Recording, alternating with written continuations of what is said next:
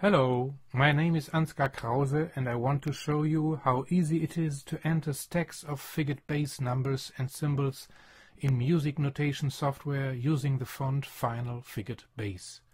It is available for Macintosh and Windows operating systems and works in applications like Finale, Sibelius, Capella and others.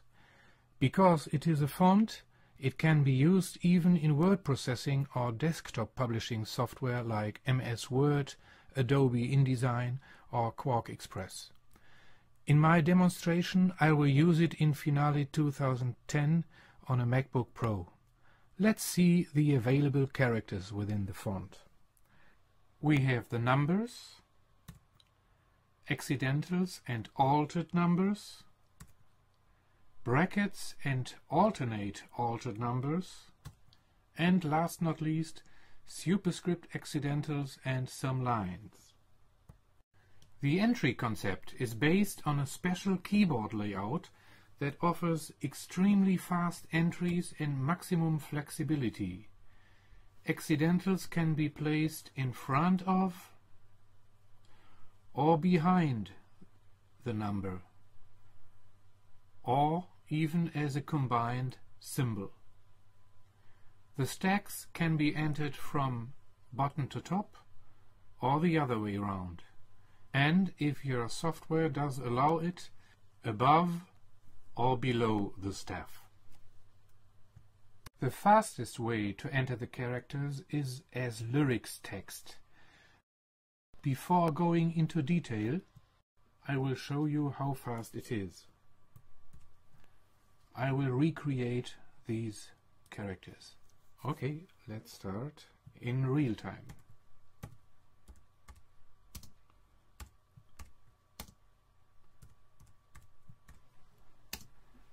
Let me say it's not as fast as it could be, because I always have to look what I have to type.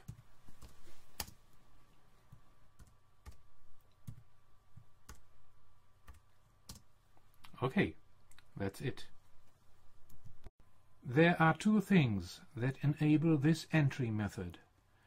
All characters do not precede the cursor, enabling further entries at the same horizontal position. And second, nearly all characters, I'll show you, these and these and these and these, nearly all characters are available 4 times within the font, each with a different distance to the baseline. To understand this, I will drag a keyboard viewer here, and now I will show you. Let's say I press the 6 and here and here and here. We get the same character in different distances. So, if we need an altered character, we do the same, but with pressing the Shift key. So that's not a realistic situation. Let's say I need a 4/6 chord. I start in the row here, 4, and the 6 here. That's it. If I decide to enter the characters below the staff, I would have taken this 4 and this 6, enabling chords like this one.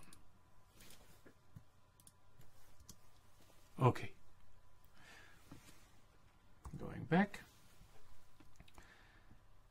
Now, the accidentals are on the keys that don't need an altered number, that are the 1, the 3 and the 8.